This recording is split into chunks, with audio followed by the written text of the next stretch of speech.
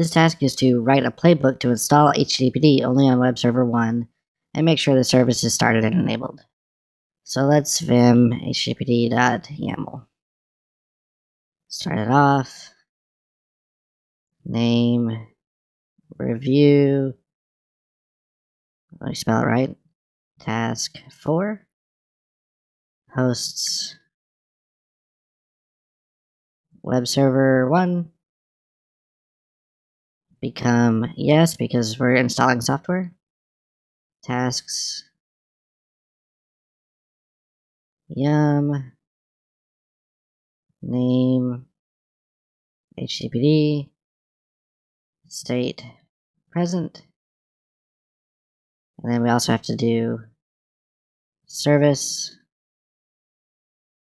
name, HTTPD, state, started,